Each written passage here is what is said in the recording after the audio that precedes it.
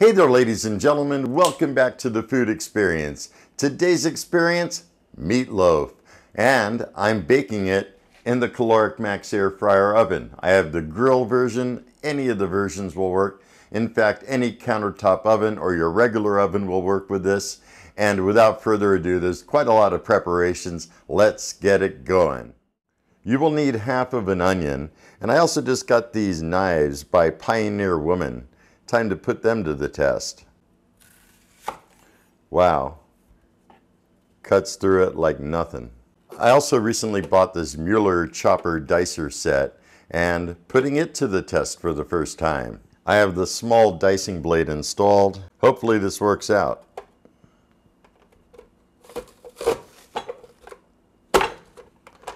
Well, mostly worked out. Left a little bit behind. Well, I got the onion out of there. It was a little bit tricky, I will say. Well, if you first don't succeed, try again. Here we go. Here's another piece. Okay, that time I did a fast downward press, applying more pressure, and it did seem to fare better. There's still a few pieces stuck, but not like it was. Let's try it again.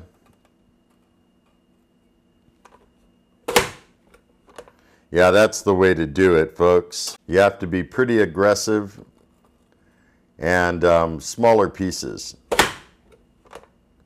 Yeah. Definitely working a lot better. There's a couple pieces, but not like what it was. Here's a look at what it diced. Seems to have diced it pretty well. Couple larger pieces, but most of it's diced. It definitely did an okay job, but I think they need to be diced a little more, so I'll try it by hand. That's definitely a lot better now. Adding the onions to a bowl that I'm going to mix everything in. Next up was minced garlic. I minced up 3 cloves of garlic and put it in the bowl. You need 2 cups of panko breadcrumbs. Into the bowl they go. 2 large eggs,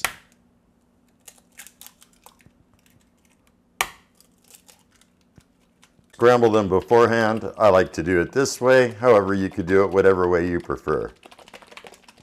Add them to the bowl.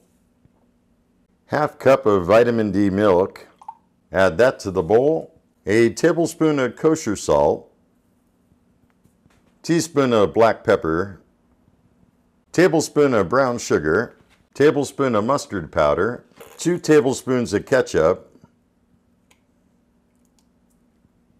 and 2 pounds of Angus ground beef. This is Angus sirloin I'm using. Next, go ahead and mix everything together. Try to break apart the meat a little bit, even though it'll all be put back together, but you want everything to be kind of loose. You don't want it to be really compacted. And just get in there and mix everything together so it is well combined.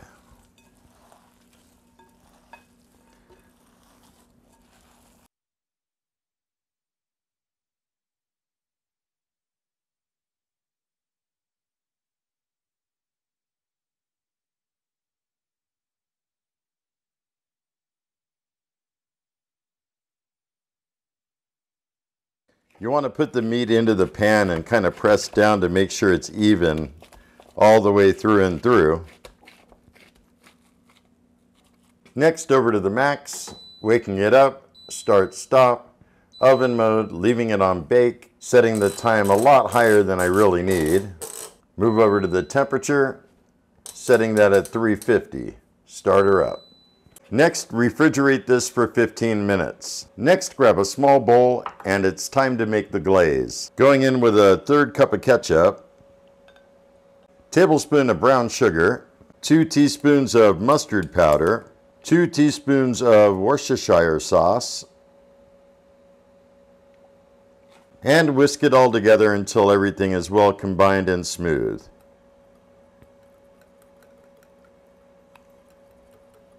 Next, take the bake pan or whatever other pan you're going to use and line it with aluminum foil. Since we're going to be baking this and not air frying it, it's perfectly fine. Just don't use foil when you're air frying. Next, grab the meat loaf.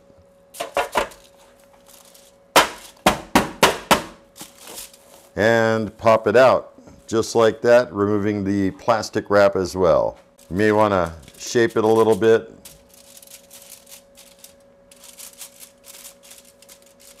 Insert it into the bake to position.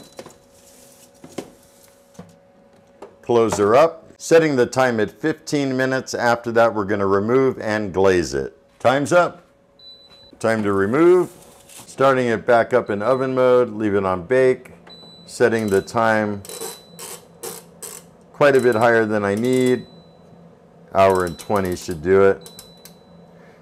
And temperature back at 350 and start her up. Meanwhile, based on the ketchup glaze,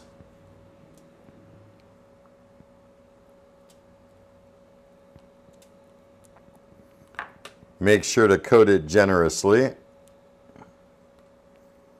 Get the sides.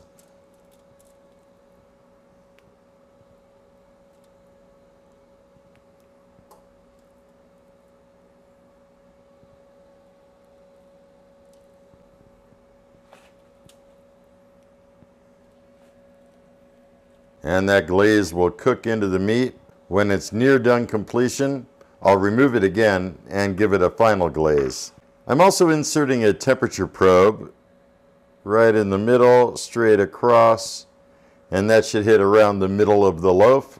Back into the Maxx it goes into bake 2. Close it back up. When it reaches about 120, I'll remove it and glaze it some more. It's at 140 degrees. I said I was going to do it at 120, folks, but I changed my mind and would let it go to 140. I see one place where it's cracking right here. I probably could have formed it a bit tighter, but that's okay. Just baste more of that sauce right in there. And a little more on top.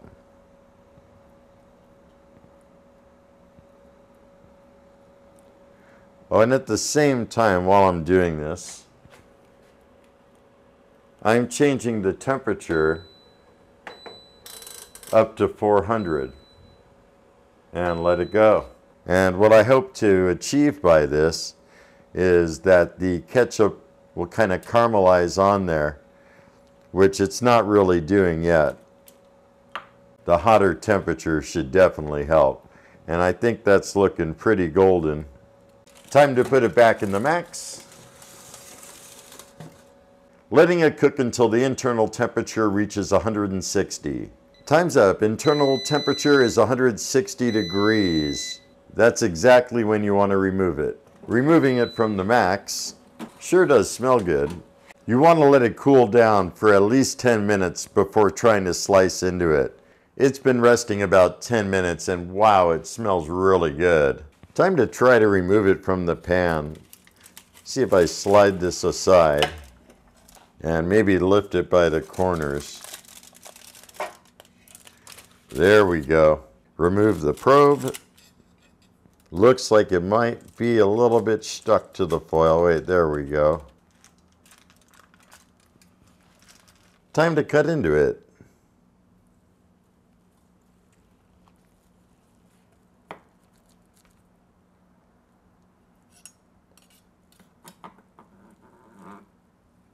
There's a better look at it. It's looking really good. Time to cut a slice.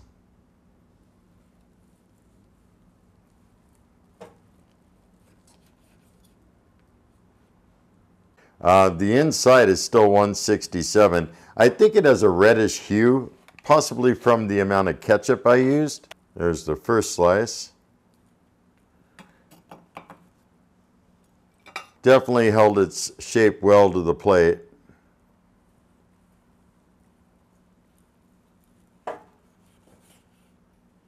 I'm going for an end piece. Definitely nice and tender, but it still has this like pink going through it. And I really do believe it's the ketchup. See if I could cut a thinner slice. Can't always do that with meatloaf. All right, let's go back up and we'll sample this together. Welcome back, ladies and gentlemen. There's the meatloaf that I just made. I'm still concerned about the red color, but I think it's from all the ketchup seeping into it.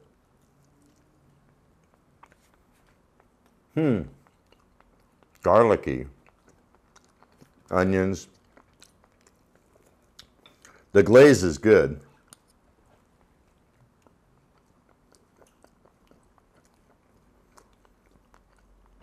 Yeah, it's definitely done for sure. It's not too tough and it doesn't just crumble apart.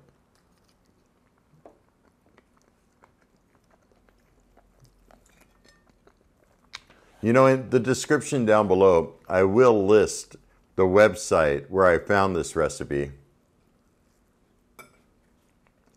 I'm still looking to make it again though. I need to perfect it. This is close to what I'm looking for, but just a hair off. A lot of experimentation went into this video. There might be a few bloopers that follow at the end. And by the way, I made meatloaf tonight by request of my dad. He's the one who wanted it. I'm going to try to get him in on a video soon.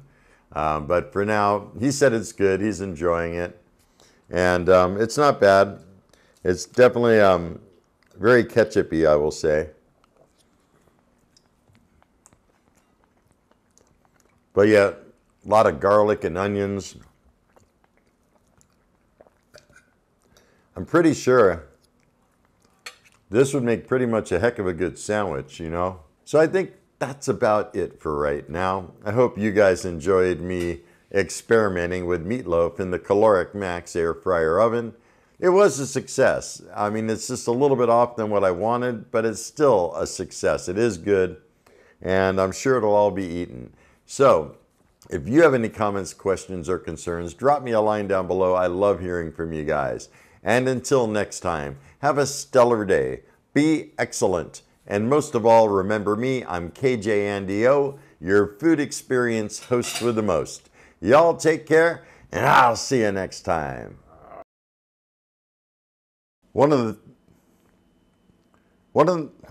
Crap. You'll need, crap, I don't even know. Welcome back, ladies and gentlemen. I totally messed up.